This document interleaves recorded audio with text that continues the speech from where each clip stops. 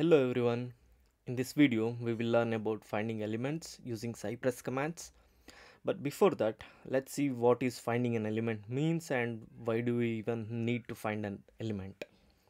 So if we consider a typical web application, it consists of buttons, input fields, drop downs, anchor tags, etc.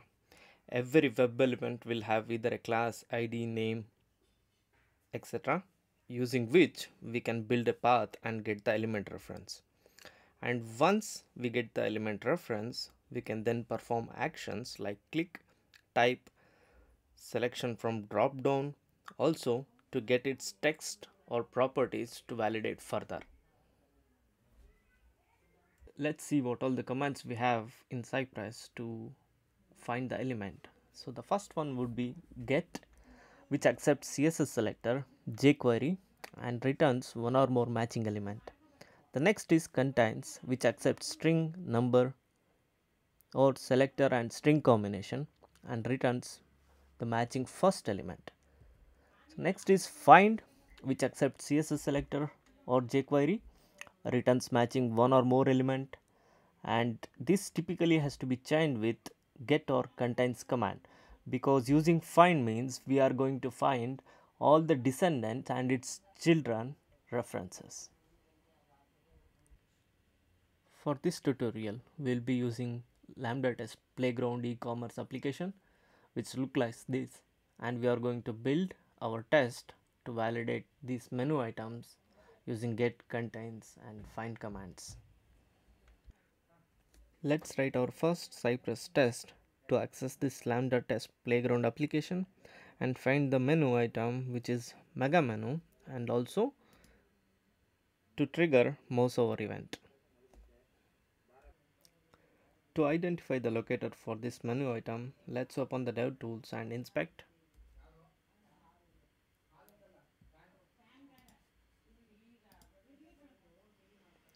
As we can see, this is span element type and has class named title and also contains mega menu as inner text. Let's start writing our first test for this use case. So let's access the website first using cy.visit and the URL.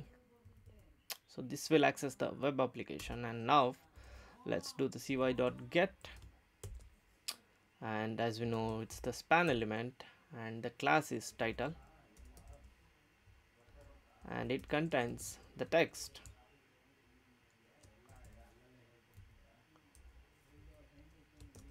mega menu, right? So now let's save this and run this in the Cypress test runner.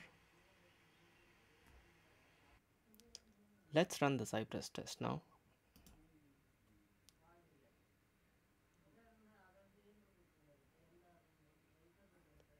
As we can see, the test is visiting the Lambda test playground application and it's able to get the menu item. If you hover on this, it highlights which element it's querying and we can see the mega menu.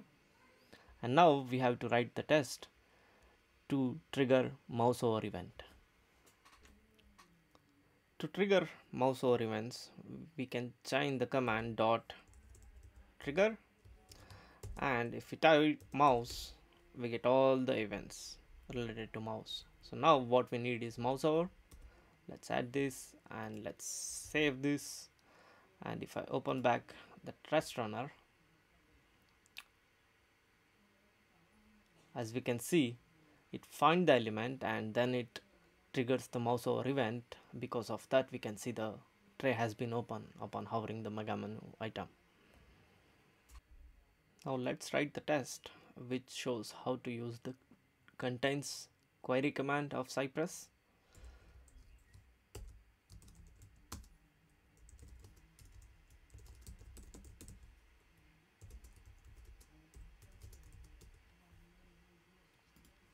Let's add the same command here which visits the application, and let's use the contains instead of get to access the same mega menu element.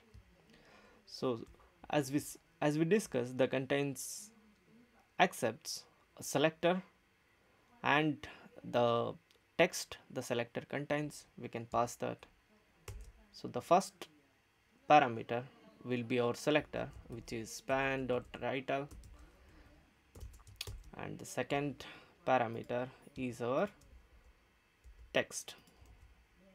So now if we write again the trigger chain command and mouse over and save this and open the test runner,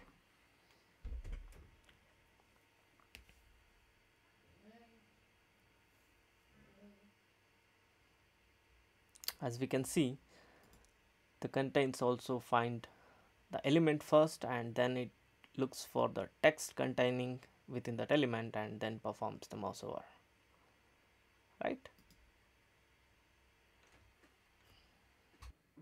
Now let's see how we can use the find command.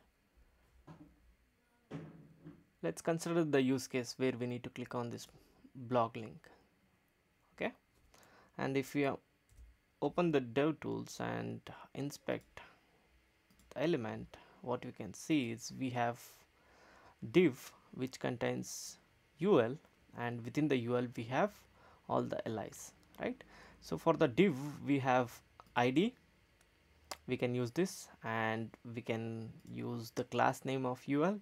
So once that is done, then we can use the find to find all the or the required li element and the anchor tag, and then click on the respective blog. In this case, what we need is, if we open the third li, we can see that it has class title and inner text as blog.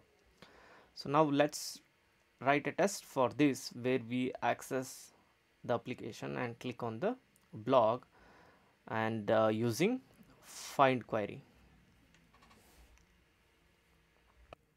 Let's write the test for validating the find query command.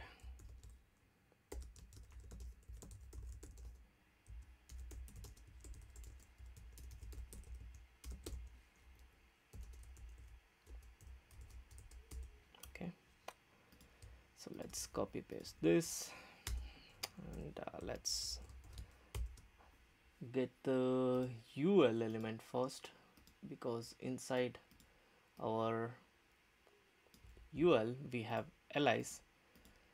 So this is the div id and this is the ul, and inside this ul we have find,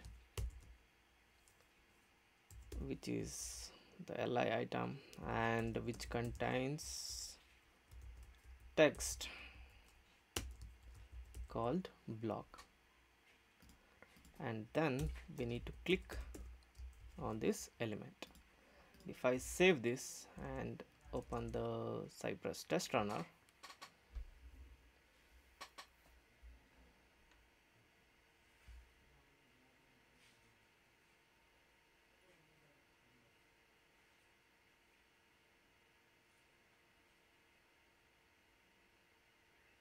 great, all our tests passed. And the find one, so first it got the ul element and then it find the child, which is blog, and clicked on it and it navigated to the page.